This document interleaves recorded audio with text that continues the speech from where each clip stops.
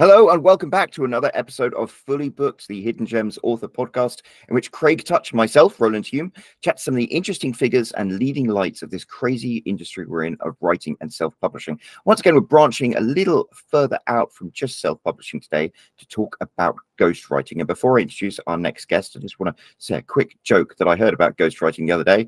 Man is on a date with a girl and the girl says to him, "What do you do?" The guy says to the girl, "What do you do for a living?" And she says, "I'm a ghostwriter." And he goes, "Oh my God, when did you die?"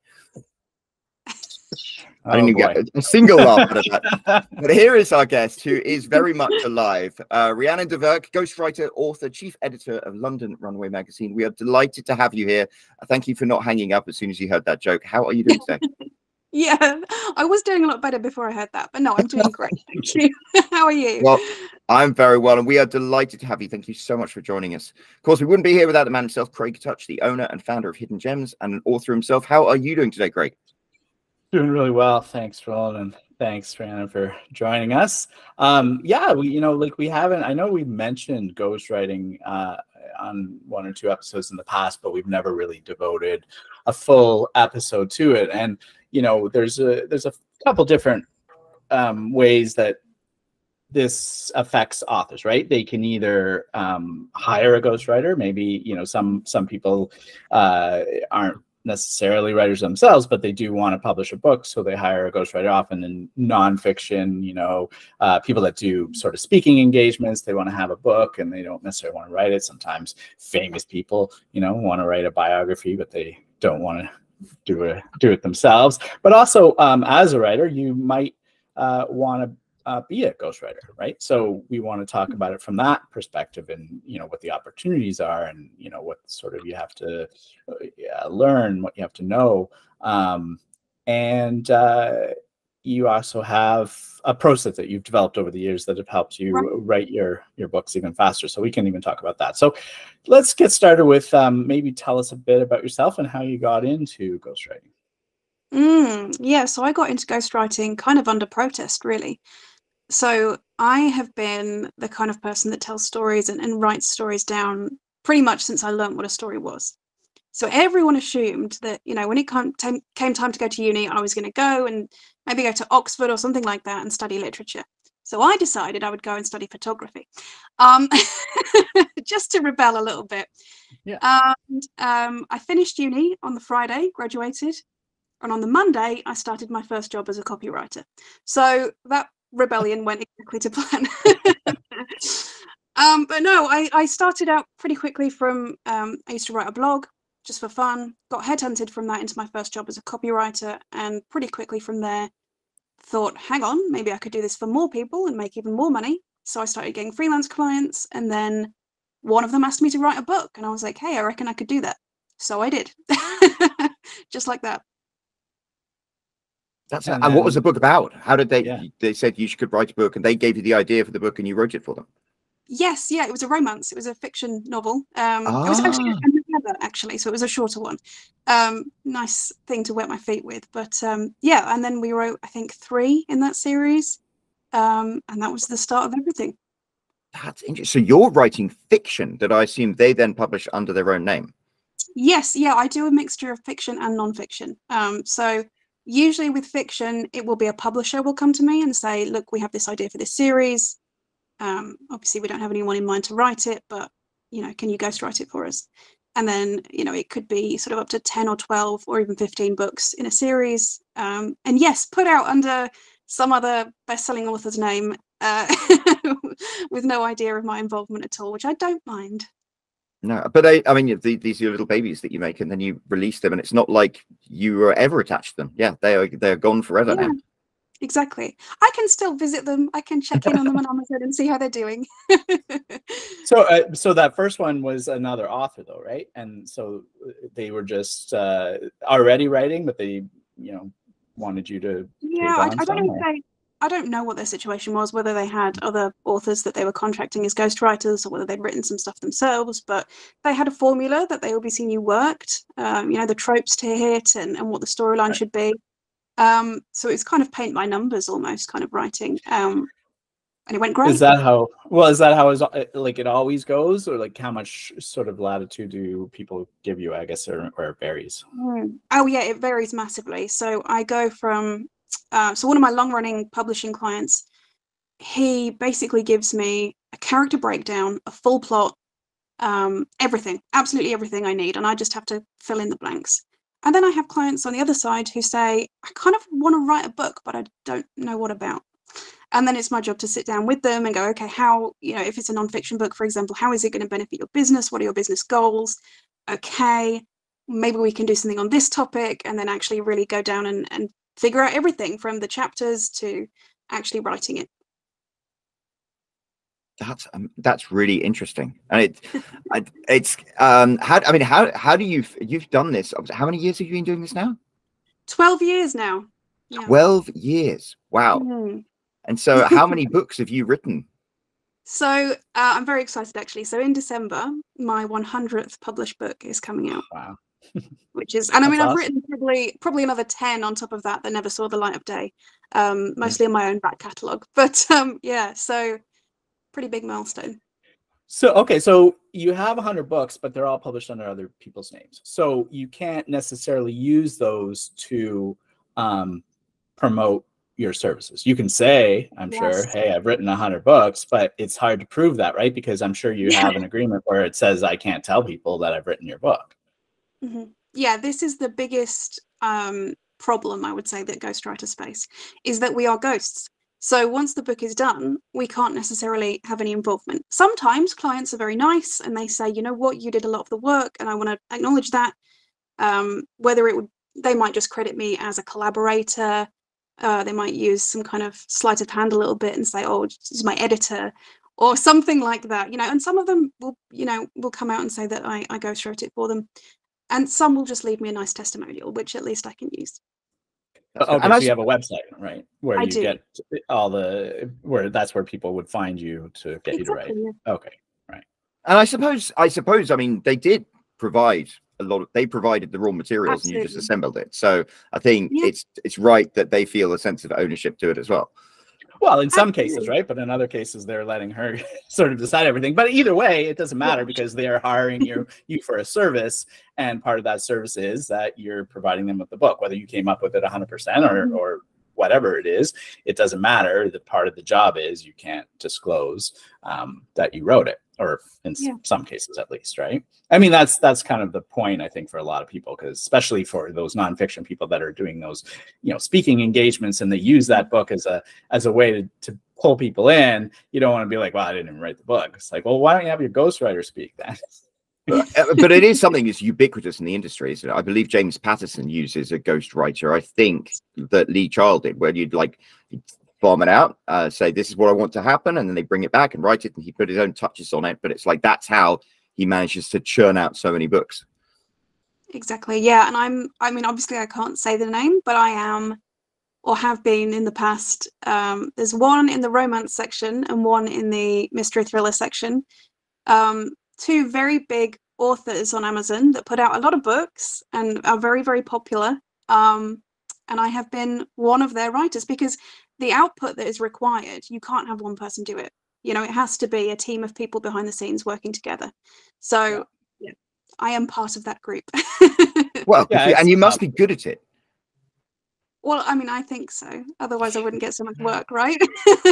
Well, exactly. And, you're writing for big name authors, and they have they can't just hire a ghostwriter that isn't good. Otherwise, it's going to sully their name and make, tarnish their reputation, right? So you have to make sure that you're a writer. So I'm curious, though, like if you're writing for somebody who has this big catalog like that, you probably want to write in their style. So do you end up having to read a bunch of their books, or do they sort of do a pass on it after you deliver it to them and sort of tweak it up to be more like their own book, or what?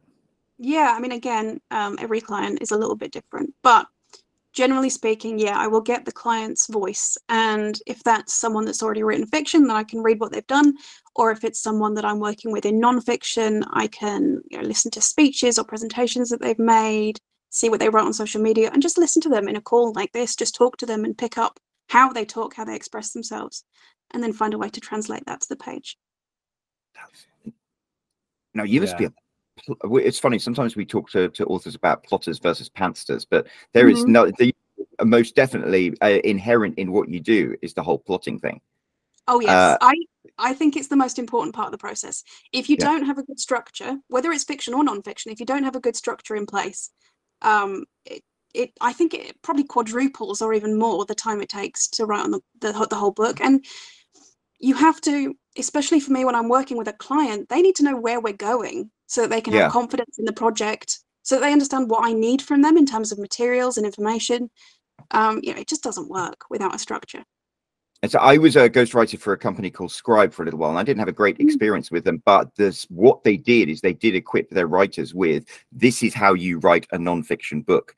And I was like, wow, whatever my bad experiences at this company were, it's worth seeing this, because it is literally like a roadmap of how to do it. And then it's the human relation skills and the writing skills, which are clearly what you demonstrate in abundance. Yeah, for sure. So then if a client contacts you, then I guess you charge based on the job, but there must be some sort of criteria that you're using. Like, is it word based, or is it different genres? Maybe you charge differently, or hey, he's a really big name, I can charge him a lot more. Like, how does that work? So okay, this is where I get to be an excited nerd for a moment. So I have developed a spreadsheet with an algorithm which tells me how to charge, because it was taking so long. And also I have dyscalculia, so I'm useless with numbers. So what I needed was something that would do it for me. So I have a basic rate based on the amount of words, and it doesn't change by genre, to answer that part. And then I kind of go through and I put on everything that a client could possibly want. So is it a rush job, for example? Do they want to change my normal terms and conditions to something a bit more complex, in which case I'm going to charge more? Are they willing to give me a credit, in which case I might charge a little bit less? All kinds of factors that might go in, all the bells and whistles I can possibly add. Do they want me to go and get a cover editor, a cover designer and a layout person to do, so we actually have a finished book at the end that they can just publish themselves? Do they want that in the package? All the little bits and pieces that I can add on. There's a grid, and I just go along the grid and I go, okay, they want that, and it's going to be this many words, and okay, that's the price. So, but is that transparent to them? Do they know that ahead of time? So on your website, it basically give them, maybe, does it give any kind of idea, or is it just contact me and I'll tell you? Okay. Yeah, I give them a ballpark range. I think it's really important, actually, because as a ghostwriter, you get so many inquiries from people who are basically just tire kickers. So having the prices on there up front and saying, like, this is the minimum you're going to pay, puts a lot of people off. And I like that. The fewer calls I'm getting, the better that's working, because I don't want to talk to people who can't afford me in the first place. Now, do you feel comfortable telling us what that amount might be? Because I think there are people here who might be listening to this thinking, I want to be a ghostwriter, but there might be people thinking, I want to hire a ghostwriter. So how much for writing a fictional book, for example, might it be? Yeah, so my minimum, and this would be more for a novella, would be $20,000. Very likely for a fiction novel, you're going to be looking at 60,000 plus. And that, again, is just if it's a standard, right? So again, it can be a lot higher. We can go up to 100,000 if it's like a sci-fi epic that's going to be a very long book, and even above that if they want it quicker, if they want it, whatever the bells and whistles they want extra on it. That's great. That's for an author that's listening to this, thinking about getting into ghostwriting. Those numbers are higher than what a lot of self-published authors are making on their own books. And so if you're a good writer who isn't, I don't know, you don't have the name, you're not great at marketing, you've never had a lot of success with your own stuff, this might be, a way to supplement your income, or, give you an even bigger income than what you might have expected to get from your own writing. So that's, Craig and I do consult calls with a lot of other authors who, wanted to up their profile. And I think, Craig, you probably agree with this, that most of the time their writing is not the problem. They're I effective mean, writers. It's the concept of book, the execution of the book, the how it's packaged and things like that. yeah, and I mean, like, listen, I don't read the books beforehand either, right? I don't have time generally. Somebody wants to do a consult, and we'll set it up right away. But it's generally not about the writing, because that's a whole different thing, right? I mean, to go through a book, they're better off hiring a developmental editor to get sort of that information, right? We're usually talking more about the sales, but yeah, like often it exactly it. I had one just the other day where the person has really good reviews, but their marketing is not good, and it's like looking at their blurb and their cover, the categories they're in, the keywords. That's usually more of the issue. So but yeah, so I mean, this is really interesting. Like, I think that those are great numbers for that. But how many jobs are you able to do in a year? I usually like to take on 2 or 3 at a time. This year I wrote 12 books, but Wow. that does include 5 under my own name. So good for you. And you're still writing under your own name as well. I mean, that's amazing. I am. Yeah. I don't know. I must be insane. I just love writing so much. I can't stop. It's working for you and working for other people. So that's right. Good. Okay. So, and listen, 12 books in a year.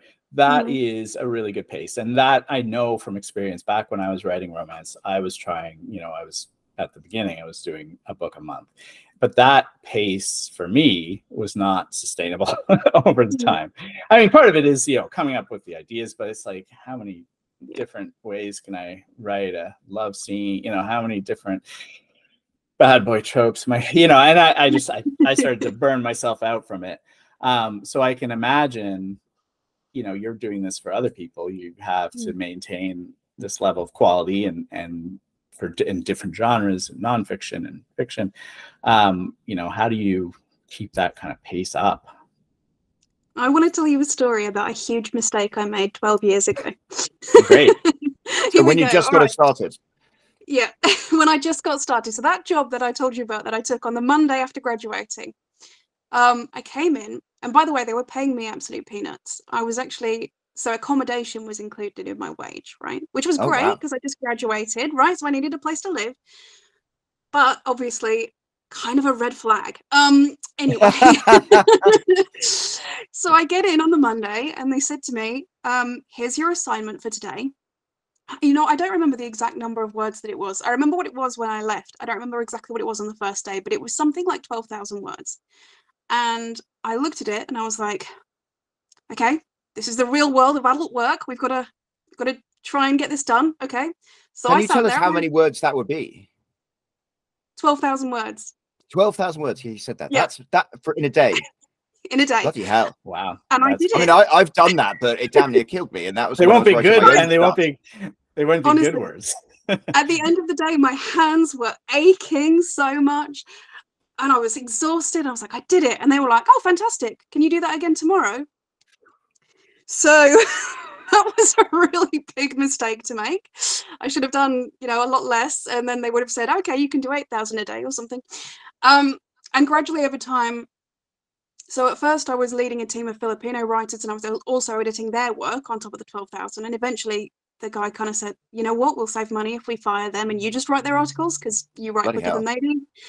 So then I was doing 14,000 a day. And then again, being paid peanuts, I kind of came to them at some point and said, I need a pay rise. And they said, okay, do 18,000 words a day. So I did about 10 months there. 10 months. Wow. Yeah, I was like, imagining this is day 3. You were like, I'm going to quit.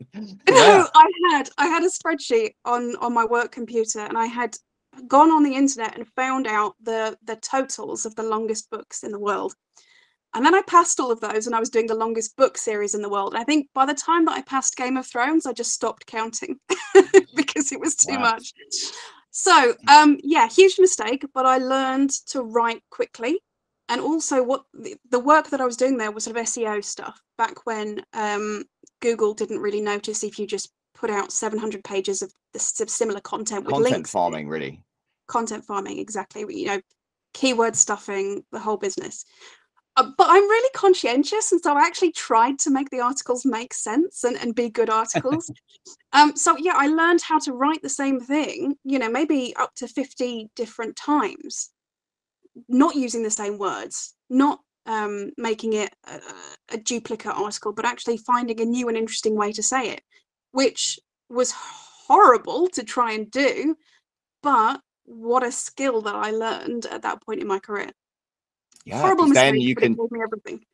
if you then learn how to write a really good romance novel and can write that a really good romance novel with different words that's entirely different again and then again and again, and you can write 12,000 words and like bloody hell. Right. So at the minute I write 5,000 words a day, and that's kind of like luxury for me. That's like leisurely. It's like, let's go for a stroll. Yeah, well, yeah, 5,000 words.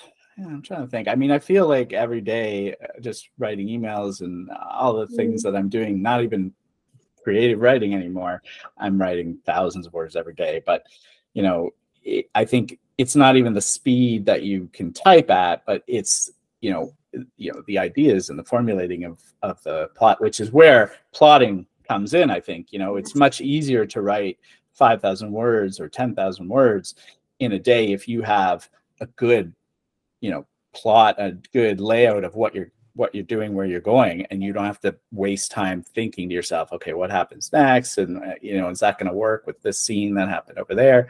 You've got to plot all that out, right? Yeah. And it also saves you time on, you know, when I did write novels at the beginning, I would just kind of make it up as I went along. But you know what always happens is you get to the end and you come up with a really good twist. Like, oh, I'm a genius. This is brilliant. Now I just have to go back and edit chapters 2, 3, 6, 7, 19 and put all of the seeds in for this, which you could have just written them that way in the first place and saved yourself some time. Yeah, and I think that that's like one of the big things, and we've talked about that in the past with people when we talked about sort of plotter versus pantser and stuff. You know, especially for books that are, you know, mysteries or thrillers or stuff like that, where, you know, you really do need a lot of setup and clues and seeds that have been planted. And if you're sort of flying by the seat of your pants, like there's going to be a lot of rewriting, a lot of editing that has to go in to fix all that, and that's just extra work. I mean, if you didn't plan it out. But and also, like, you know, you say, oh, you come up to the end and you think of this great twisty ending, but sometimes it's the opposite, where, you know, if you don't have it all planned out, you come to the end and you're like, I don't know how to end this now, and I didn't set up the right things. I didn't, you know, or wrote myself into a corner here. You know, and then you end up having to do some crazy Marvel thing where it's, oh, but time travel in alternate realities, and so it doesn't really matter. You know, like, and nobody likes that kind of an ending, right? Yeah, and it was even all a down to dream. chapter endings. Oh yeah, it was all a dream.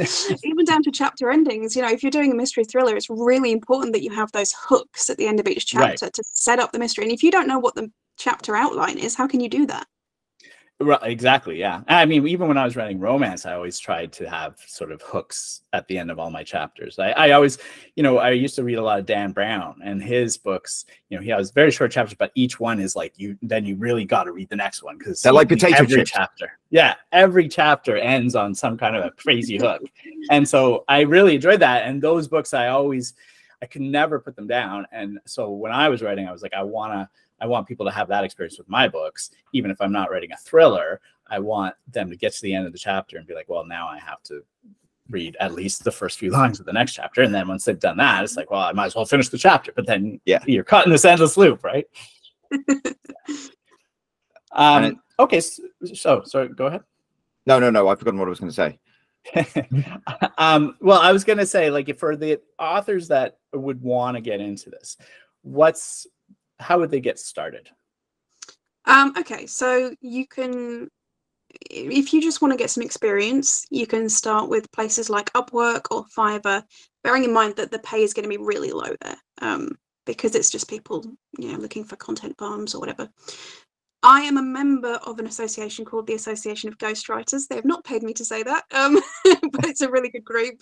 So they actually have a Facebook group which is for both professionals and amateurs, or people who are trying to get into it. So there's a lot of advice being shared there, and I'm sure there are other Facebook groups or groups on other social medias that you can join. I'm sure there's advice on places like Reddit as well. But yeah, the big thing is getting that first client, and a lot of that is about confidence. So if you know you want to do nonfiction, for example, study a bit, make sure you actually know how to do it, and then maybe just go and find like a local business owner or something, you know, start pitching people. I can write you a book, it's going to do this, this, and this for your business, and see who bites. And if you present yourself with that confidence, then, you know, sometimes people don't even ask if you have any experience because they just believe you do. Yeah, fake it till you make it. Exactly. But you know, you say, you know, getting the first client is sort of the hardest thing, and I agree, and that's true for most things. But it's actually, I wonder with ghostwriting though, if that's even enough sometimes, because if you can't say that I had this client, then again, people are going by your word. You can say, I've written 5 ghost books and they've done really well, but I can't tell you anything more about them or show you or prove it in any way, right? So that's really the big issue. It can be tricky. I think number one is once you've done one under your belt, you're going to be a lot more confident, and that's going to come across in the way you present yourself, and people will believe you. And the other thing is, if you're already an author, then you know, you've got your own books. In terms of, you know, people sometimes ask for writing samples. Well, you can just make one up. Just write a fake chapter of a fake book. Right. I mean, if you write it yourself, then it's a proof of your ability. So. Yeah, I mean, that's how you write a book anyway, isn't it? Right. Well, it is, but I mean, you know, the other thing though is, you know, from a customer perspective for fiction, you know, it's not just that the person can write, but can they put a story together? Can they create characters? Can they, you know, build tension? Can they do what authors need to do aside from just having a good grasp of the English language and able to put 2 words together, right? So yeah, you have to be able to do that. So you have samples of your writing on your website? I do, yeah. And I do have a small number of clients that have allowed me to use their names. So, you know, I can point to them, and I can point to my own books. But you have 100 clients, right? So over time, you've gotten a few. Somebody who's starting, exactly. Right? It's going to be much harder to get that going. But yeah, so there's no like, how do customers find ghostwriters then? So the number one place that I get my leads from is LinkedIn. So I'd make a lot of content on LinkedIn about ghostwriting, and I get connected to, you know, business owners and people who might be interested in that kind of thing. And surprisingly, a good number of them will come to me and say, hey, I'm interested in a book. And I think, oh, great. Okay, what's this going to be about? Maybe entrepreneurship or something. And they're like, oh, no, it's fiction. I'm like, right. Okay. You can get them also just from your website. You know, people who know they want to write a book are going to go to their computer and type in something like entrepreneur ghostwriter, and then they'll find you if your website's good enough. And yeah, just social media and referrals. You know, a lot of my clients, even if they're not going to say publicly that they've worked with me, if one of their friends says, you know, I'm thinking about writing a book, then they can refer me on. Now, at what point did you come up with the entirely justifiable audacity to be like, that's going to cost you $20,000, $40,000? Yeah, that took a long time to come. Actually, I was undercharging for such a long time, but it all clicked, I think, for me when I sort of realized, I looked at my monthly expenses and how much I needed to earn, and I'm thinking, but I'm going to have to work non-stop with no gaps. And if there's a gap in clients, then I'm screwed. This isn't right. And then I went back and I said, okay, how much do I need to earn per year? Let's then divide that by, you know, how many days I want to work or whatever, and then figure out my hourly rate that way so that I'm earning enough. And then since then, I raise it every July and every January because I keep writing more books. That means I keep getting better at my job because I have more experience. So I can't stay at the same rate. I've got to keep raising it.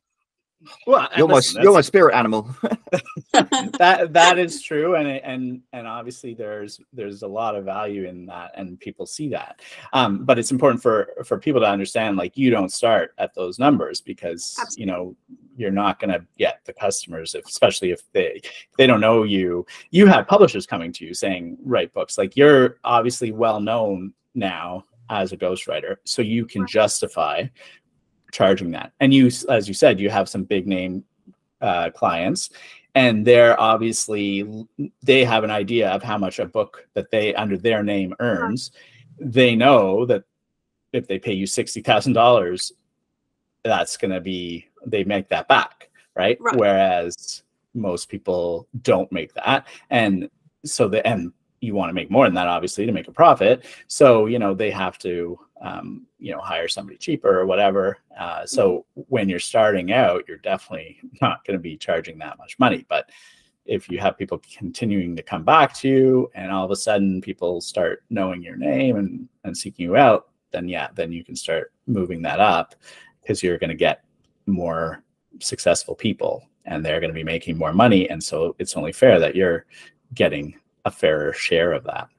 And I would say, if you're starting out, I would say raise it every time you write a book, because 1 book to 2 books, you've doubled your experience. So you should have but you probably don't double the rate, though.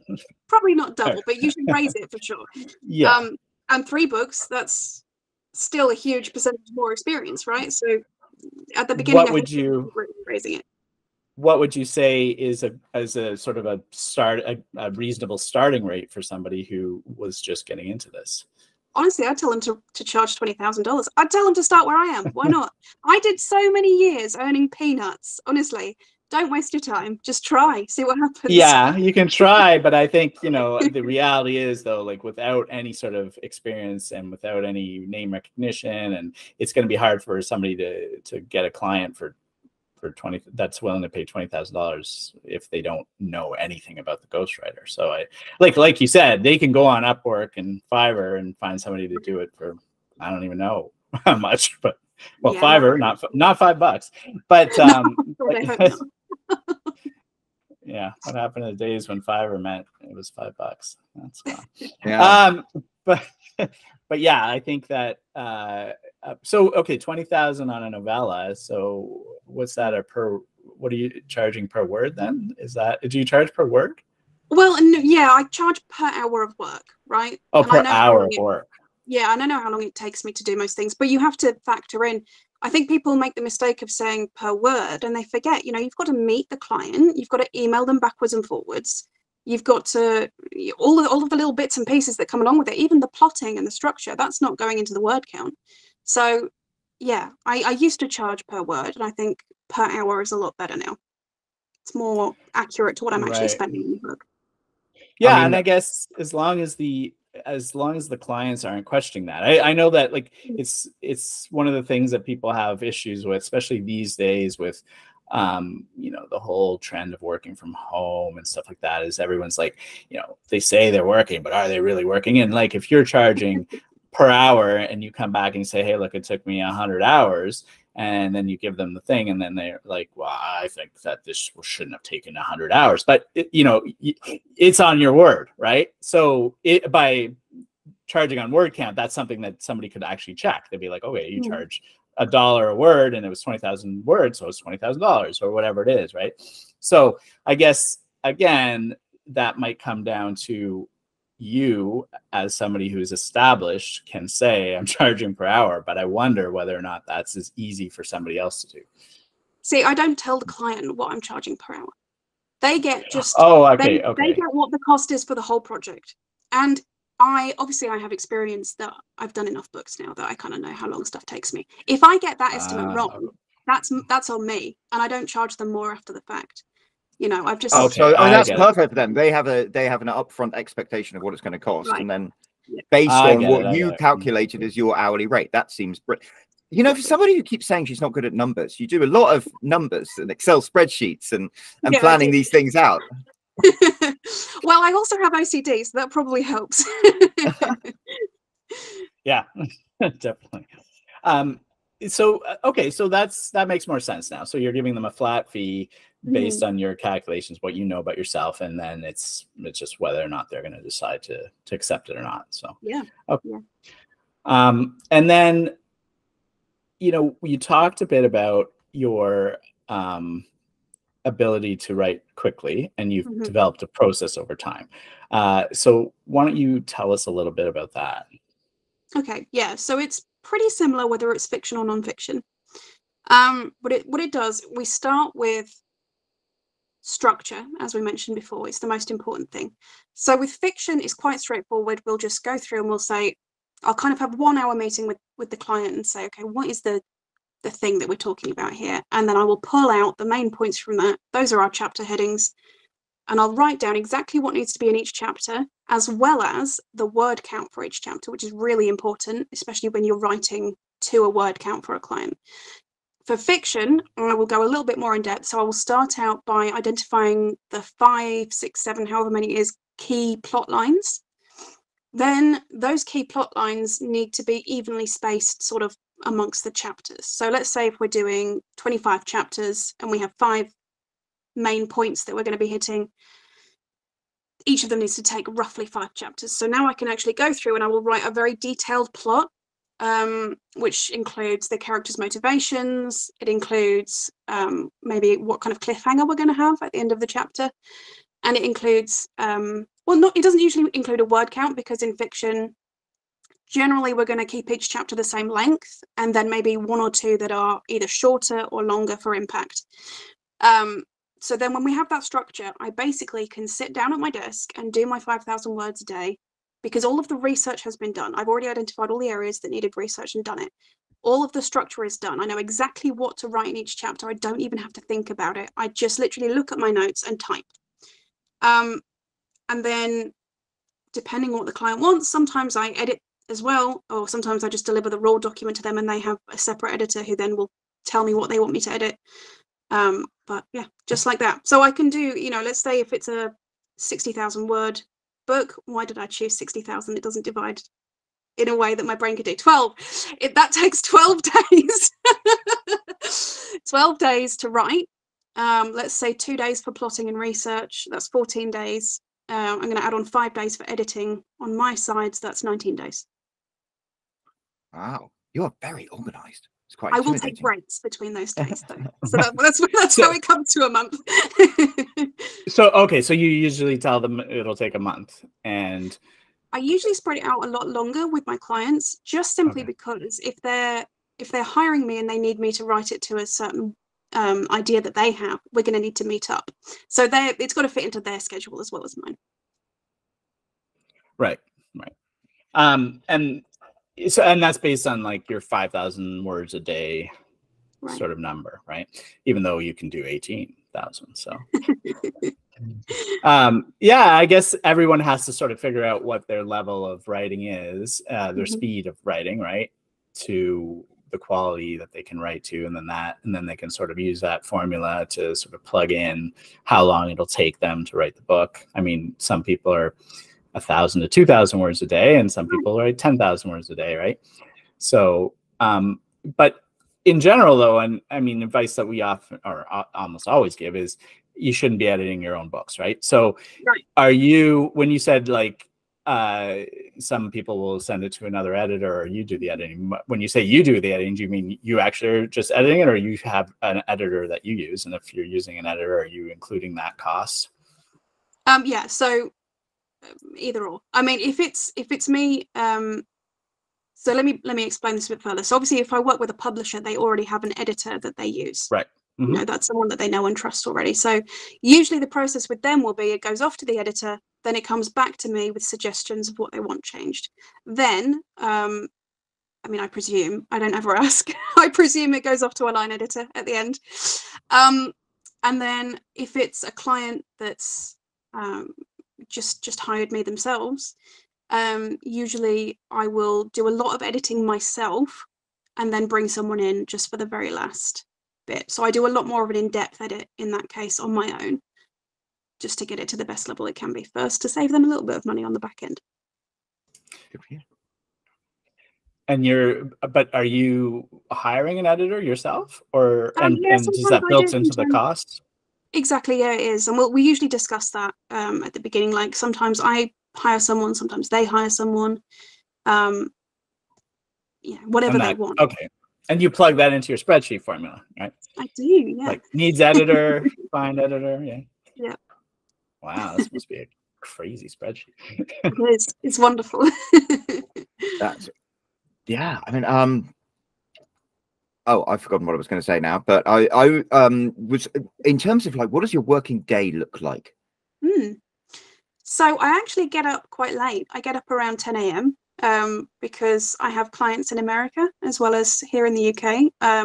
Even I've got a client in Singapore at the minute, right? So I have to be available for a slightly different range of time zones. You know, get up ready to start my day. Around 12 o'clock, I will start doing what I call my daily habits. So that's things like checking in on leads and following up with them, seeing if there's any emails I need to deal with in the morning before I start my work, doing some social media outreach stuff, boring stuff. After lunch, I then will write 5,000 words, which pretty much takes me up until dinner. Watch a bit of TV with my husband and my son and chill out for a bit, and then head back up around 9 o'clock to work until 10:30, 11:30. And that will just be kind of either catching up on the writing that I didn't quite finish if I've been distracted, or doing more of the admin, the research for an upcoming writing stint that I'm going to be doing, just getting all my ducks in a row. So how do you feel now compared to how you felt 12 years ago at your copywriting job? I mean, seems like you've made a very sustainable life that you enjoy. Yeah. Oh yeah, absolutely. I love it. I love what I do. I can't believe I accepted that rate of pay for that many words. But when we're young, we never quite appreciate the value of what we provide, do we? No. I'm a lot less stressed these days, let's put it that way. I mean, some people would think having to write 5,000 words a day would be stressful, but if that's what you love, right? Then that's yeah. It doesn't even feel like work. The work is things like doing taxes and sending invoices, and that's all horrible stuff. The writing is, I still can't believe to this day that there is an actual real job where I can earn a living doing this stupid little hobby that just makes me happy. Oh, what a heartwarming thing that is a heartwarming thing to say, because I think that's, for a lot of us, that's the motivation, isn't it? It's like you have a passion for something, you write even if you weren't getting paid for it. So to get paid for it and get paid a really nice amount and be able to live a nice life is wonderful. Yeah. Absolutely. Yeah. I mean, well, you know, what's that saying? If you find a job you love, you never work a day in your life. Exactly. Well, yeah, they say that. Or, or if you do something you love, then you'll become completely obsessed with it and make it sometimes it can ruin what you love, right? Yeah. Oh yes, for sure. Yes, for sure. Yeah. But it seems like you have a very healthy balance in like your husband and your child, and you take days off and you manage your stress and your workload and stuff. And that's very, very healthy. Yeah, my husband's a stay-at-home dad because I'm able to work enough to fund that. So that's really, really valuable to me, is just having the people that I love around me all the time, and I can just go downstairs and see them. Like, that's magical. So that's, yes, gosh. I think that's what my work would like to be. Yeah, well, that's what we all want, right?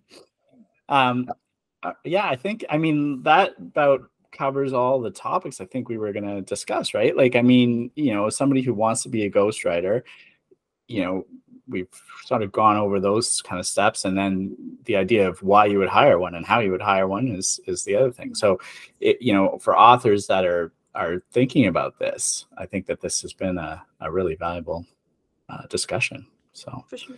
Absolutely. Oh, so Rhiannon, where can people find you online? I am at Rhiannon D'Averc on Instagram, on TikTok. I was on Twitter, but of course that has not really survived.